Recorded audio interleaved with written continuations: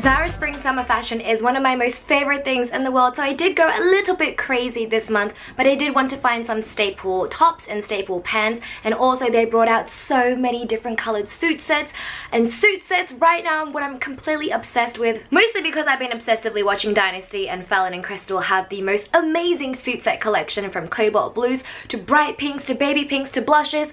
So a few of these items I am unsure of, and I will need your help to tell me if I should keep them or not, because knowing me, I'd probably just keep all of them and then I probably wouldn't wear them as much. So I really need to be more of a savvy shopper, and I need your help with that. So let's get on to the clothes. Some more stripy tops. I always love one of those kind of blouse sleeveless tops with a bow here, like a pussy bow that ties up. I think it looks so elegant.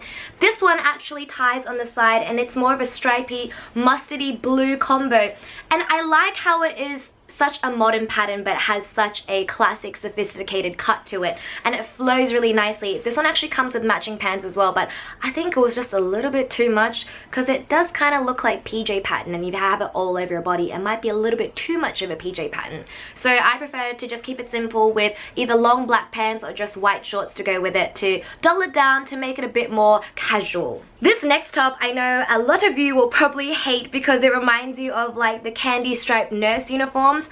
Beware, it's very in your face. I know it's a little bit too much. The first time I saw it, I was like, ooh, yes. And I was like, oh no, I won't wear it. So I walked past. And then I walked past the second time again. I was like, you know what? I'm just going to try it on. And it actually looks so cute with just white shorts or just denim skirts. And I think it'd be really nice kind of over a piece for when you're wearing bathers and you're poolside lounging. But I think this is one of the items of clothing that I will reserve for wearing on holidays. You know, when you're on holidays in a tropical location and you can get away with wearing the most outrageous patterns ever. So hopefully I get to go on one of those holidays very soon, or hopefully I gain the confidence to walk around wearing this looking like a candy cane. You know what, this would actually suit Australian Christmas because it's hot, and then you would also look like a candy cane. Perfect, found another reason to wear it. This top is more of your basic standard top. I like how it's ribbed and it's kind of like a thin knit material. The buttons are kind of very thin and pearly ones. I wish they were more standout, actually, like a white one or something, but I think it gives it more of a vintage feel. I love tops with collars. It's just so structured, and I think it would look really great with some tailored pants or just even casually with a denim skirt. And the material is stretchy, so it does cling onto your body. One last top before I get into basics. This is definitely another thing for if I go on holidays to a tropical location. I don't know why I keep buying clothes for these situations, but it just happens. So it is a very cropped top. I love anything with puffy sleeves and then sweetheart neckline because I think it makes you look like a doll, and it's so dear. So either you would have to wear really high-waisted shorts or jeans, or just like a long maxi skirt underneath to sort of balance it out, because it is quite cropped. It kind of just hits underneath your bra line, but the material is really soft and breathable, but it is a teensy bit see-through, so you would have to wear like a nude bra or something underneath. And it does have the thick elasticated bands on the sleeves and on the bottom. Even though it's soft, the structuring in the shoulders do stay put. So it's a very kind of Bardo style top. Oh, I forgot, there's one more crop top in here, but I kind of bought this with the idea of wearing it as a bikini top because it's basically like a bralette. I just couldn't walk away from the pattern. Imagine how nice this would look with like black long pants or white pants and just lounging by the pool, or just as like a kind of fancy bralette top for when you wear a top that has a lower v-neck cut, or like a shirt unbuttoned when you're lounging by the pool. But yeah, look at this pattern, it's so cute. I think it would even look really nice as like a headband piece. You know what I mean? Does this look nice? Maybe I should just wear this bralette as a headband. Okay, on to basic tops. I needed something just very simple, very comfortable. I really do like the texture of knitted tops, so I got this just small beige crop top that I can wear with high-waisted pants or skirts, and it's so soft.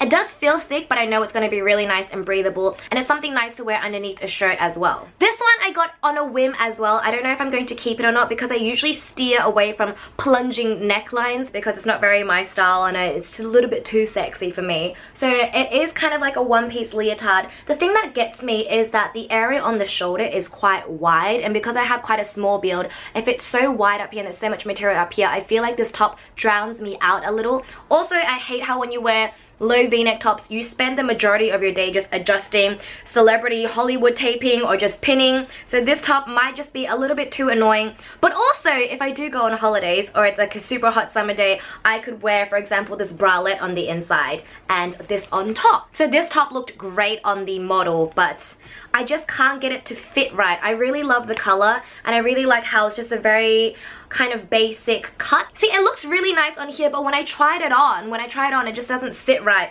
And I like how it's not a leotard. Like, leotards are so annoying. Where they connect, it's either super uncomfortable, or it's too long, or it's too stiff. But I like how this one has almost a leotard look because of the fabric and that it clings to your body. But it is actually a t-shirt. But I'm just not sure if it sits right on me. So, need your help. Do I keep this one or not? And also, do I keep the black plunging neckline one or not? I'm actually, look at me trying to cull away the basic items that I actually need, and keeping all these pattern things that I probably don't really need. So I have two dresses, shocker, because dresses are my absolute favorite things, but I've been trying not to buy dresses because I feel like you can only wear them so many times and they're not as versatile, especially when I like to buy patterned things. So going against the grain of getting a floral spring dress, I thought I'd go something more along the lines of like a baroque, almost paisley style dress. I love anything with extra shoulder detailing because I just feel like it adds a little bit more of an oomph to my frame. And then this one is also like an A-line skater skirt, and it fits really nicely, and the length is actually really nice as well. I think this would be one of those casual dresses that I could probably wear as Stan Smith's, or when I'm on a holiday and just wear it with like Converse or just sandals. Just something easy to put on, but also not too simple. I am an absolute sucker for white dresses, and this might be my 10th white dress to enter the wardrobe. I'm also a sucker for, I think it's like, is it anglaise or broderie dresses? Basically the ones with holes in them, and then they like stitch it up so it's nicer. And for some reason the ones with holes in them cost more than the ones without holes.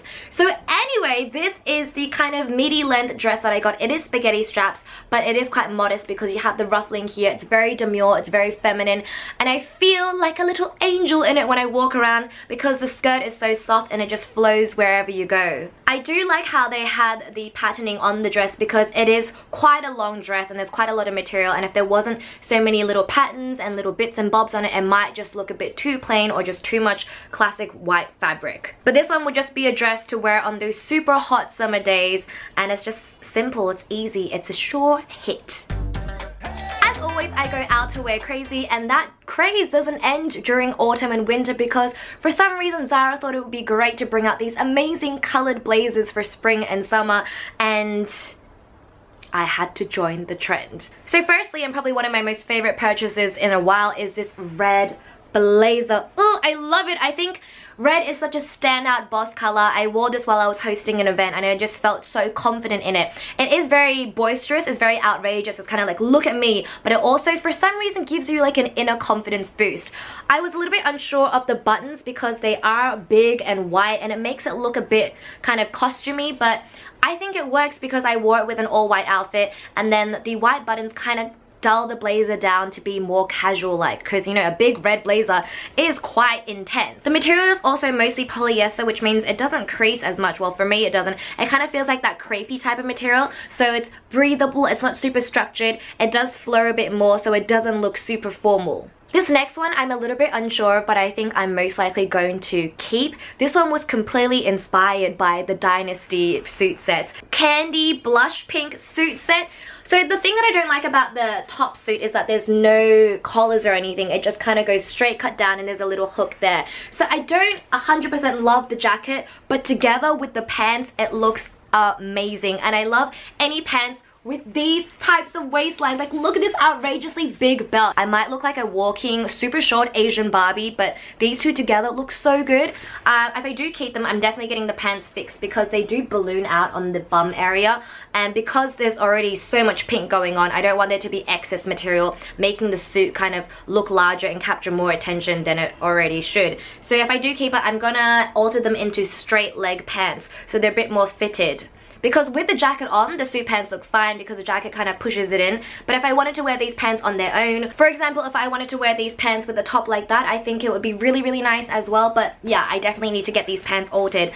Let me know, do you absolutely hate the suit? I think even if most of you hate it, I think I will still keep it.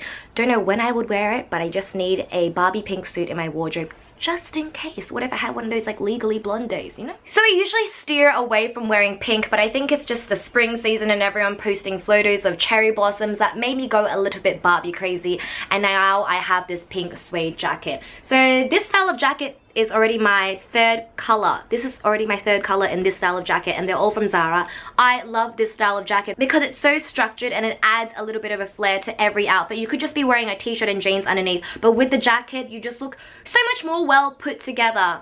And the material is also so warm and comfortable.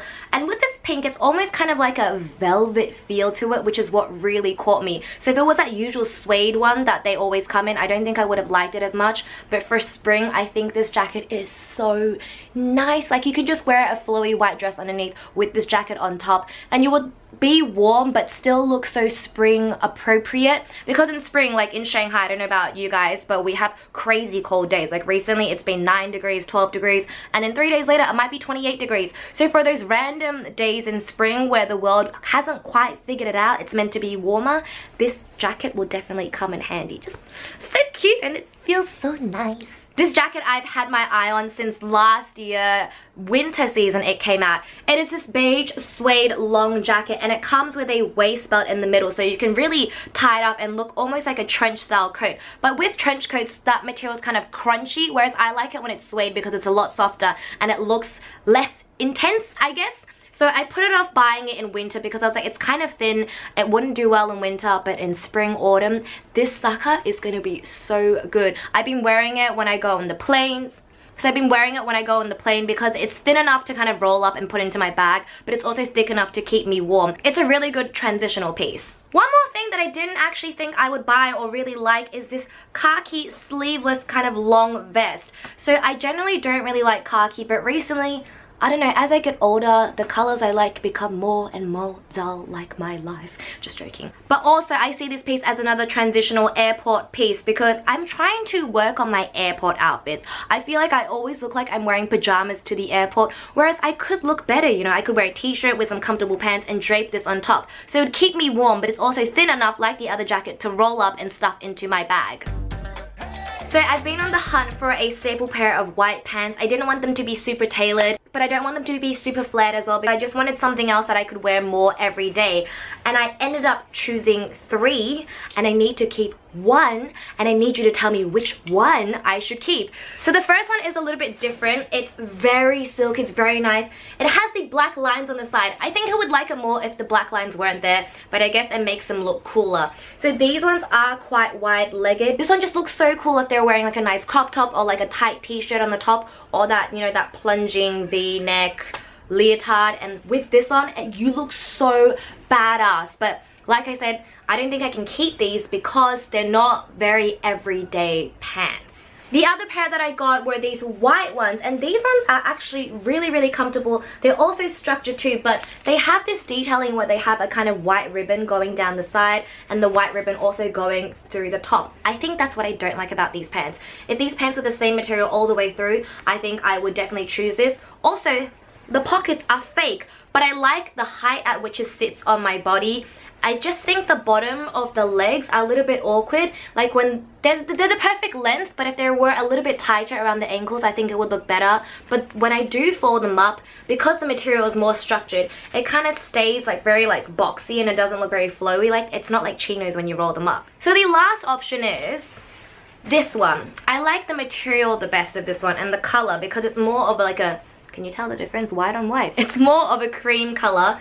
But the problem is these sit a lot lower. They're a chino fit, so they sit right where your hip bones are, or lack of my hip bones. So if I do keep these ones, I would need to get them altered because I want them to sit a bit higher on my waist. But I do like the length of it. But they are a teeny bit big for a chino fit, so I might have to take in the sides of the legs as well. As you can tell, I'm very lost. So I have to choose between these two, the chino fit ones or the ones with the ribbon going down. And I kind of really like these, so I want to keep it, but I kind of already have a pair of pants like that. But those pairs of pants are in Australia, and I need one of these for China, so maybe I'll just double up on wide-legged white trousers. But with these, I can only keep one, so please tell me which one is better, the chino fit or the ribbon one.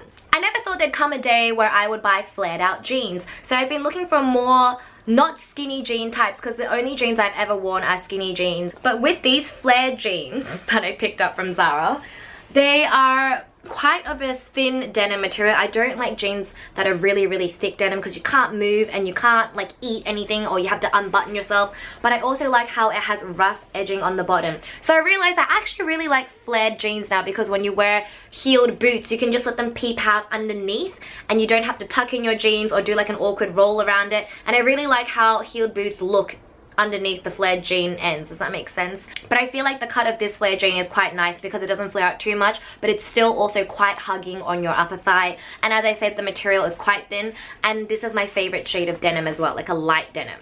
And finally, the last pair of pants that are completely just Instagram trend. Gingham pants! You know, I've always loved gingham, but it only became cool last year, so these ones are a tiny bit big. They are an extra small. But ZARA's sizing is so weird sometimes. Like, sometimes an extra small skirt will be too tight for me, but extra small pants tend to be a lot bigger. These ones do have real pockets. The material is more on the crunchy side. I thought it would be a lot softer, but that's okay. But I do love a good pair of gingham pants. Like, how cute would it be with that little white crop top on the top? Yes!